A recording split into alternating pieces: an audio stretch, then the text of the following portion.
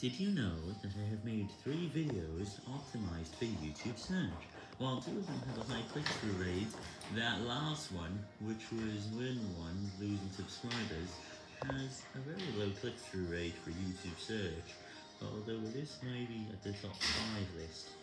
But I only made about 40 views because of this. It would have made 100 if more people clicked on it.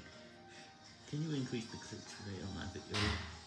Otherwise, it will stay very slow like the other 2.